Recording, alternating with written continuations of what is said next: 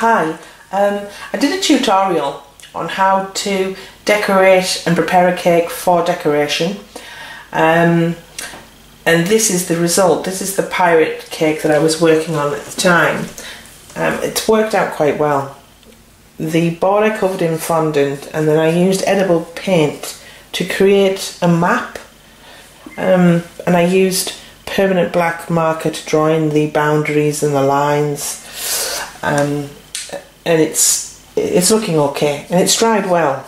There's no residue, and because it's for a 30th birthday, I wanted it to be a little bit more grown up, and I think it's worked out how I envisaged.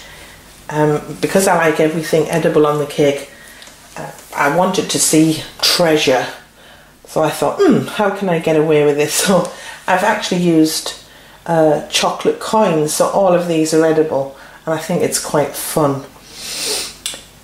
The skull and crossbones was not easy to make, simply because it's heavy, and I wanted the bones not to be two-dimensional. I wanted it to be in 3D, so it's real and adds more depth to it.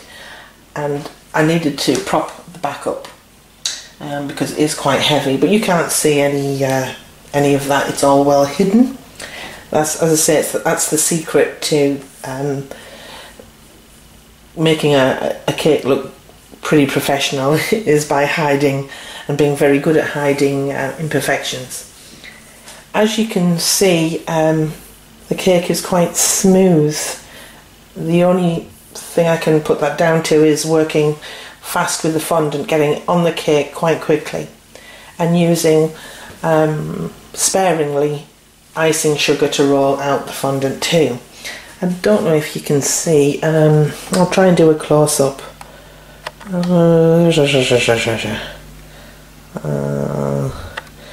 Yeah. There's no cracking. Sometimes you'll get cracking along this section where the fondant's moved down over the cake, but there isn't, and it's very smooth. It is, not saying it's like glass, but it's very similar to it. It's just been made, so it'll take, I would say, overnight for it to totally harden, and for all of the glue, edible glue that is, to set. Sorry about that. So there you have it. It's a pirate themed cake, and there will be more tutorials coming soon on how to make elements for the cakes, but I really wanted to show you how a cake is put together and then covered with fondant, and the results are like this. So thanks for your time, and speak to you soon. Bye.